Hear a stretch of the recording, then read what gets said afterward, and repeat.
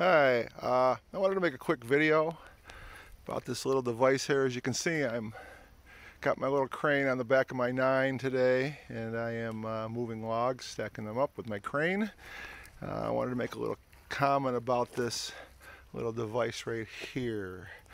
This is by RedRock Manufacturing. This is called a position control. If you have a 9 or a 2, you probably know that there's no position control, so this little invention by RedRock, I've been using it all day.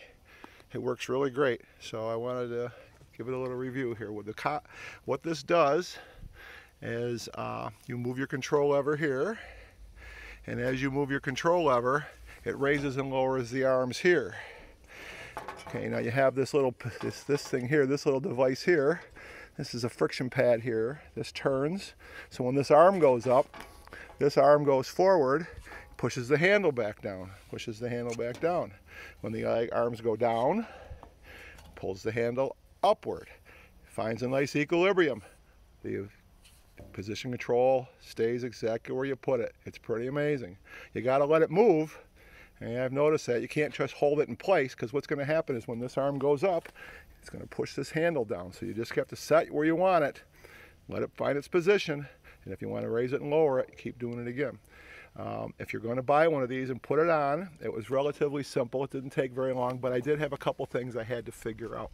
Number one, this little, I don't know what you want to call it, the device that attaches to the control arm. All right. Now, I had it on backwards the first time, and as you can see right here, it's bent a little bit to this way. So if you put it on the other way, all right, then if with this little piece on the front, it's going to hit here. So what happened is I figured it out eventually. I called and spoke with the gentleman, but I had already figured it out.